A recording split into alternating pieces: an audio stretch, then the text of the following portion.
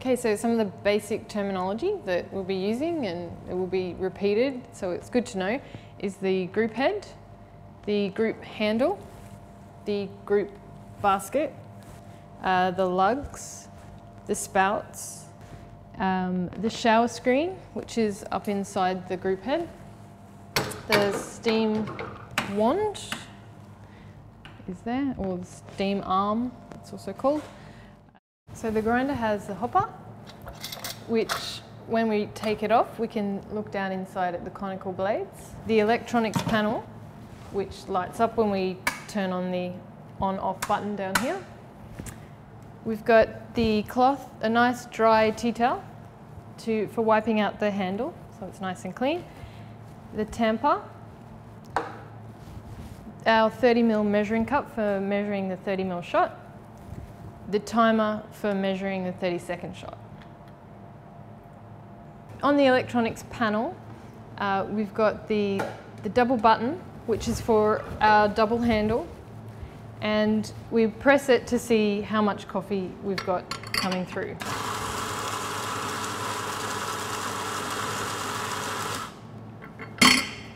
So it hasn't quite filled the basket, so I know I want to program this to have more coffee coming through. So to adjust the dose, I hold down the menu button until it flashes, press the double button, and I can see there it says 4.5 seconds. And so that's how many seconds the grinder will grind for. If I want more coffee to come through, I just need to press the plus button and adjust it up to, I'm going to adjust it up to 5 seconds so that I know I'll get more coffee coming through when I press the double button again this time. So to adjust the grind, we'll need to pull our first shot. So, tamping nice and evenly, lock our handle in and use the measuring cup to measure 30mm and start our timer. It's a fairly pale extraction, so we know it's way too fast at the moment, so we'll need to adjust the grind. We just make a bit of an adjustment which brings the blades of the grinder closer together, so we'll get smaller particles of coffee. Distribute the grind, a nice even tamp. So that shot's coming through a lot darker, it's got some really beautiful caramel colour.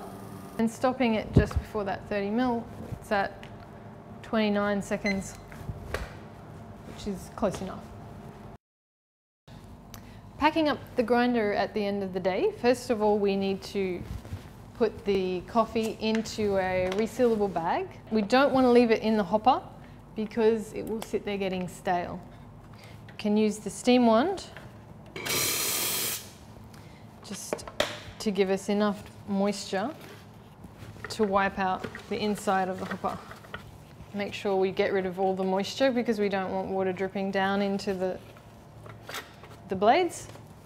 We just grind out what's left in the grinder. We don't want beans sitting in the burrs overnight.